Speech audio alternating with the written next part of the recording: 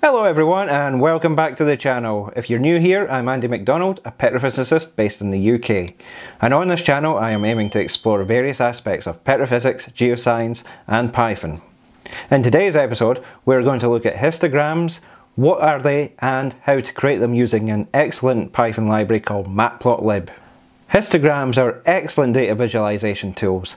They allow us to view the distribution of values within a logging curve, and they allow us to display a large range of values on a single, concise plot. Within petrophysics, we can use histograms to pick key interpretation parameters, such as our minimum and maximum values for our clay volume and shale volume interpretations. To create a histogram, we first take a logging curve and determine the range of values that are contained within it. For example, we may have a gamma ray that ranges from 5 API to 145 API. And with that range, what we do is we divide that up into equal size bins, such as going from 0 to 10, 11 to 20, 21 to 30, all the way up to 141 to 150 API. Once the bins have been created, we can then assign the values from the logging curve into each of these bins depending on its actual value. And what we end up with is an interval versus frequency graph like this one here. So let us now jump over to our Jupyter notebook and see how to create a histogram using Matplotlib. Here we are in our Jupyter notebook, where we'll go through the process of creating histograms of well-logged data. As previously mentioned, histograms are a great way to explore the distribution of the data and are a commonly used tool by petrophysicists for understanding how the data is distributed and also for identifying key interpretation parameters. So the first step in any Python project is usually to import the required libraries. So for this particular tutorial, we will be using Pandas, which will be used to store our data, Matplotlib, which will be used for visualizing our data, and finally Lasio, which is a library developed specifically for loading and manipulating LAS files. Parts of this library were discussed and covered in my previous video, so check it out if you want to see how to explore the contents of a LAS file using Lasio. So let's run this cell, and we can see when it's completed when the asterisk turns into a number. So once our libraries have been imported, we need to import our data. The data we are using for this tutorial, and in fact in the last tutorial, comes from the publicly available Volve dataset. This dataset is from an entire field called the Volve field, located some 200 kilometers west of Stavanger, and was released in 2018 by Equinor, formerly known as Statoil. And it was released to promote learning, research and development. It is a great dataset to explore and work with, especially for machine learning. You can find a link to it in the description down below. To load our file, we create a variable called las and then read in the file using lasio.read. Within the brackets, we pass in the location of the file as a text string. When we run this cell, we do not immediately see any feedback or value, but a quick way to explore this data is to convert it to a Pandas data frame. For this, we can create a variable called df and then call upon las.df, and this will convert our las file to a Pandas data frame. And then we need to take it one step further, and that is using the df.describe method.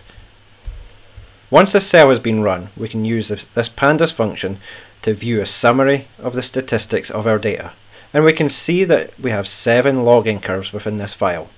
AC for acoustic compressional slowness, Cali for borehole caliper, DEN for bulk density, GR for gamma ray, NEU for neutron porosity, and RDEP and RMED for deep and medium resistivity. We can also see key statistics for each of these curves, including the mean, minimum and maximum values. Additionally, we have the percentile values for the data at 25, 50 and 75%. Now that our data has been loaded, we can move on to displaying the data as a histogram. If you want to create a histogram with just pandas, you can do so by using the plot function. So in this cell, we call upon the gamma ray or GR column from the data frame by calling the name of the data frame, df, followed by square brackets, and within these brackets we can pass the name of the column as a string. Following this, we then attach a .plot function. Now, to tell pandas that we want a histogram, we pass in what is known as a keyword argument. In this instance, we pass in kind is equal to hist. We can optionally call upon plt.show to show the plot. However, this is not too important when working with inline plots in Jupyter. So after running this cell, we have our histogram. And along the x-axis we have the gamma ray values, and along the y-axis we have the frequency. The data is binned into 6 different bins in this example. We have 5 main ones between 0 and 150 API, and also a point or series of points around 250 API. These points are probably outliers and may warrant further investigation to confirm this. We will also cover outlier detection in a later episode. Now that we've seen how to plot using Pandas, we can move on to using Matplotlib, which is a common plotting library within the Python world. So the syntax changes slightly. First we call upon PLT, which we imported at the start, and then in brackets we pass in the GR column from the data frame. We also need to include df before the brackets to allow the gamma ray to be passed over. So when we run this cell, we can see that we have generated the same plot as above. So let us begin customizing this plot. The first step is to increase the number of bins so that we can gain a better understanding of the data distribution. To do this, we pass in another keyword argument called bins. In this instance, we will use a value of 30, and this will allow the bins to be narrower.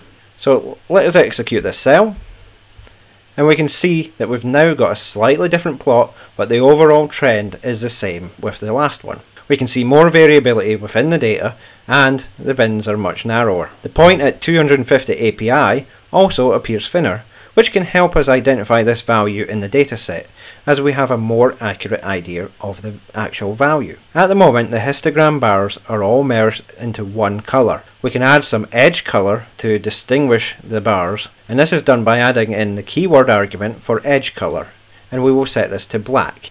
When we run the cell, we can see a much clearer picture of how the data is split. The peak just before 100 API originally looked like a single peak in the previous plot.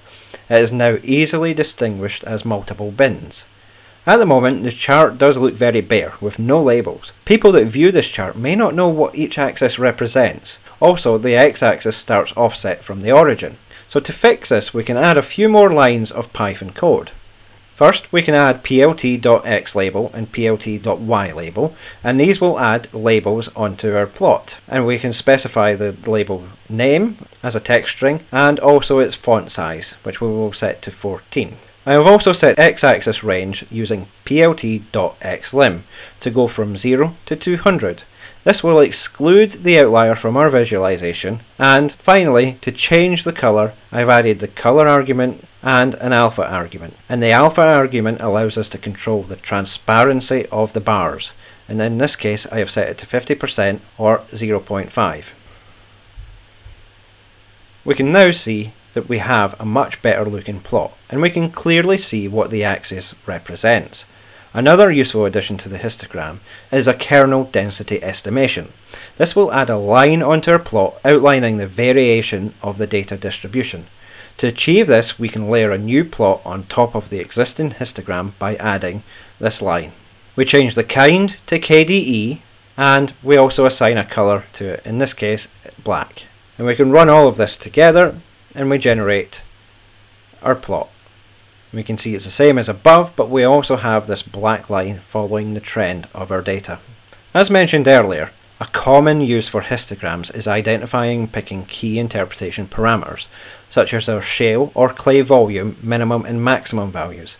These can be calculated using built-in functions in Pandas as seen in this cell.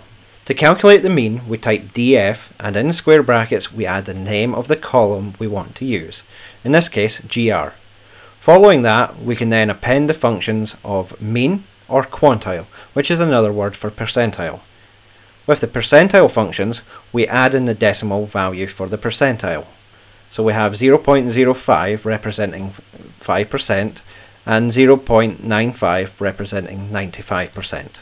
Following that, I have added code which will output a nice text summary of the values, and each print statement is formatted using f strings.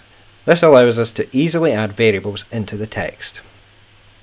When we run the cell, we can see that we have a mean of 71.9 and a 5th and 95th percentile value of 12.7 and 128.3 respectively. We can use these values and eyeball them from the previous plot. However, to make it clear for reporting, we can add these lines onto the plot using a method known as axvline. We can see in the next cell that I've added them here with the same code as before, and with each of these axvline methods we can pass in the mean, P5 and P95 that we calculated in the previous cell, and we can also assign colours to them and labels. To make the labels appear on the plot, we can use plt.legend. So if I run this cell, we can now see that we have our key statistics on the plot, and we have also got the legend telling us what each of these key statistics are. And there we have it. We have seen how to create a histogram and annotate it for reporting purposes. You can find a link to the notebook in the description down below. But wait, don't click away just yet. If you've enjoyed this content and want to see more, make sure you click that subscribe button and the notification bell to be notified when new videos are uploaded to this channel. If you want to see how to load LAS files using an excellent library called Lasio, then click on this video here. Thanks for watching, and until next time, I'll see you later.